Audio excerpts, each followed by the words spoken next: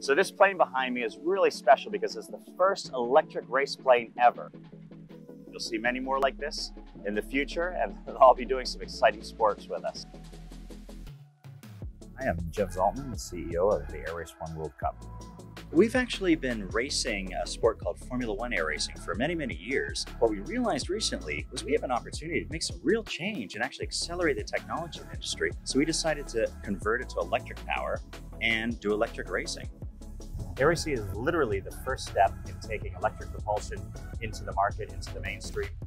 So it's going to be racing 5 laps around a race course with 7 other airplanes trying to pass it. It's trying to be the first one across the line. I said, that's the format. That's the one that's going to take the world by storm.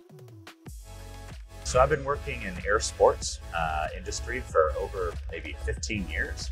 80–90% of it has all been involved with air racing.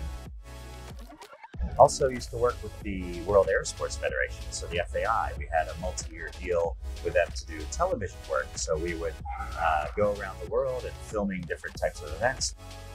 We've raced in China. We've raced in Thailand a couple times. We've raced in Spain, Tunisia, the US, of course, and elsewhere. So this is a sport that's really, really growing. We've become an excellent platform for the communication of people's sustainability objectives. So we hope lots of cities will want Air ACE to come to their town and draw that connection between now and that future technology